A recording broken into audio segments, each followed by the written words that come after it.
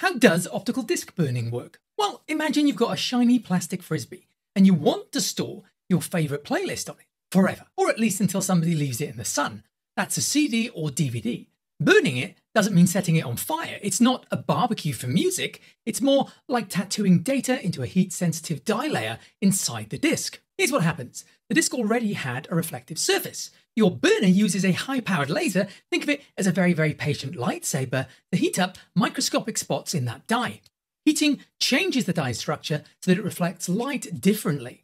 No actual holes, no smoke, just molecular level sunburn. Those changed spots are called pits, and the unchanged parts are lands. The data isn't the pits themselves, but the transitions between them. Every time the laser switches from pit to land, that's how the ones and zeros are encoded. When you play it back, the drive uses a low-power laser shining onto the disc and reading the reflection. And rewritable discs, those use a special phase change material.